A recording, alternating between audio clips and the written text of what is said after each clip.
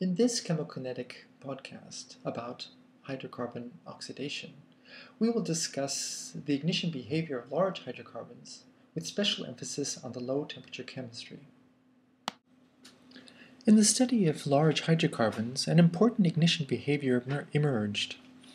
For larger temperatures, above 1000 K, the normal ignition behavior was observed, meaning that there was slow reactive behavior and then a sudden increase. However, as the initial temperature decreases, an extra feature is observed. An ignition behavior is started, but then is delayed before the real ignition behavior is observed. This is related to the cool flame phenomena, or low temperature combustion. Just as hydrogen and simple alkane oxidation has several regimes of behavior, so do larger hydrocarbons. At high and intermediate temperatures, there is a simple radical chemistry of, for example, hydrogen, carbon monoxide, and methane. These are significant branching reactions which feed the oxidation process. At the intermediate temperatures, HO2 and H2O2 are significant intermediates.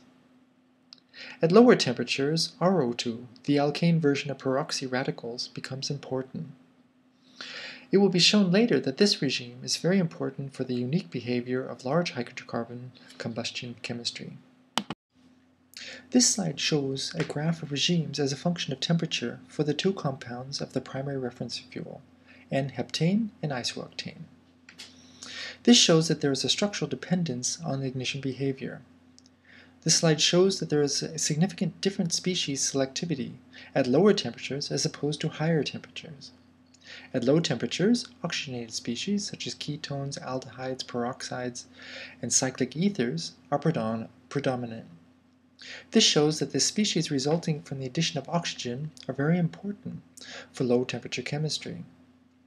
At high temperatures, the radical decomposition species are predominant, such as alkenes.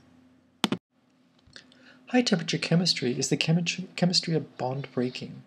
Basically, bonds split by simple decomposition, or hydrogens are abstracted. This decomposition abstraction process can form radicals to initiate combustion. A radical being formed by abstraction with another small radical, such as hydroxyl radical, peroxide, or atomic oxygen. Another alternative is the decomposition of a large hydrocarbon into small radicals. For hydrocarbons, one radical pathway, especially at high temperatures, is the loss of an additional hydrogen, or even a large carbon group, to form a double bond, an alkene. The presence of alkenes is significant in high temperature chemistry. The first two reactions are decompositions to form alkyl radicals. The first is done with the loss of a hydrogen by breaking a carbon-hydrogen bond, and the second with the loss of a large alkyl group breaking a carbon-carbon bond, with the loss of another alkyl radical. The third reaction is the formation of an alkyl by the abstraction of a hydrogen by another radical, generically here represented by species A. The formation of an alkene is a significant part of high-temperature chemistry. This slide shows electron pushing steps to form an alkene from an alkyl group. The major concept in electron pushing is that a bond is made up of two shared electrons. If there's a single electron on an adjacent carbon atoms, then they can combine to form a bond. By the same principle, the bond can split up into two radicals on each atom. This slide shows two possibilities to form a double bond from an alkyl radical. Both lines are essentially the same. On the carbon next to the radical carbon, either a carbon-hydrogen top line or a carbon-carbon bond is broken to form radicals. This creates two adjacent carbon radicals. These two lone radicals can then combine to form a bond, namely the second bond of a double bond. Hydroxyl radicals are an important part of oxidation chemistry.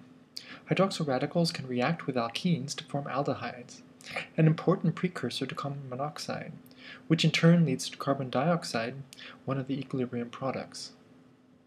The key step, once again, is that the bond is made up of two electrons. In this case, one of the bonds, carbon-carbon double bond, rearrange with the bonds of the hydroxyl radical, OH. First, a carbon-oxygen radical bond and a carbon-hydrogen bond is formed.